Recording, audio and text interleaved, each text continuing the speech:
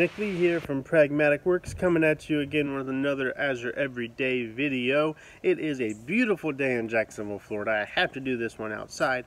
So this topic I want to talk to you today about is security. More specifically, row level security, the idea of column level security, as well as table level security.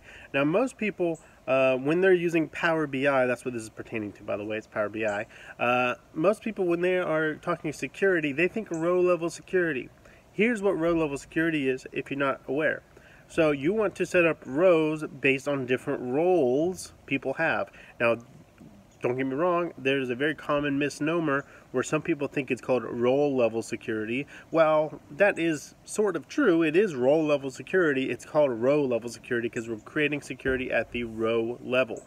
So essentially what you want to do is, let's say you have a table, like a fact table for instance, that has all kinds of information on sales for your company. Let's assume this is sales data. So we have sales information over in an entire fact table that contains to everywhere over the whole country. You're selling products to everywhere in the country.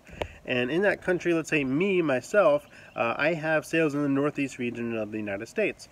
Well, in the Northeast region of the United States, that is the only bit of data that I am supposed to be able to see because that is my sales spot, right?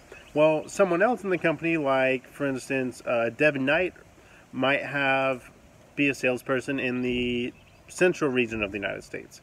So when he looks at the same exact report that I do, he should only see Central level United States. What about our boss? Let's say me and Devin both report to the same exact boss, who should have the capability to see both mine and Devin's regions. And you can set that up in row level security. So what that does, it filters down a table to pertain to which exact row pertains to which exact region. So that's how row level security works in a nutshell in Power BI. It filters down a table. Well, there's a couple new things, not necessarily new, but a couple different things you can do in Power BI that are a bit tricky. One of them is, in the same exact report, is in Power BI, you cannot actually do column level security. This is something that people ask for all the time.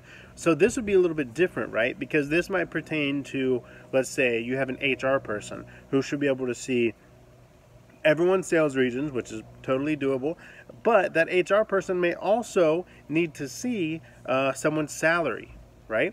So if you want to see someone's salary, that would have to be a whole new report if you wanted to display it in the report, because, in the row level security, there is no way to filter out a column like salary level. This is just a random example off the top of my head for the record.